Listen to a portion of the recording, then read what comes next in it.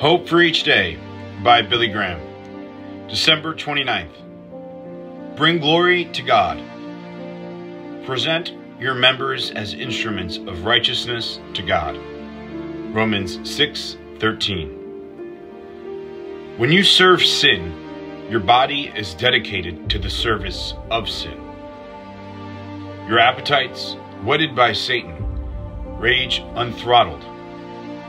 Your God-given creative impulses are sacrificed to Satan on the altar of lust.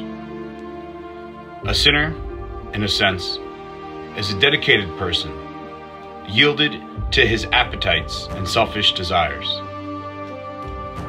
But when Christ comes into the human heart, we are to yield our bodies to him.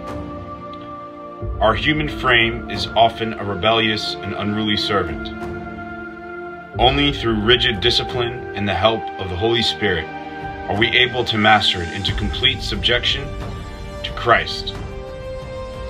We must guard against appetites that blight the conscience, wither the soul, and weaken our witness for Christ.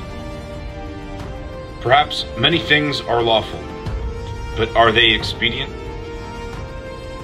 Are they a harmful example to others? As long as we are in this world, our old nature will try to defeat us and turn us away from Christ. But learn to recognize the warning signs. Commit your mind and body to Christ as instruments of righteousness. Amen. Trust the Lord, have faith, and do not despair.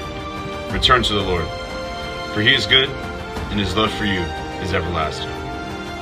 And remember, he who seeks the Lord, who makes him the center of his life, lacks for no good thing. Have a blessed day.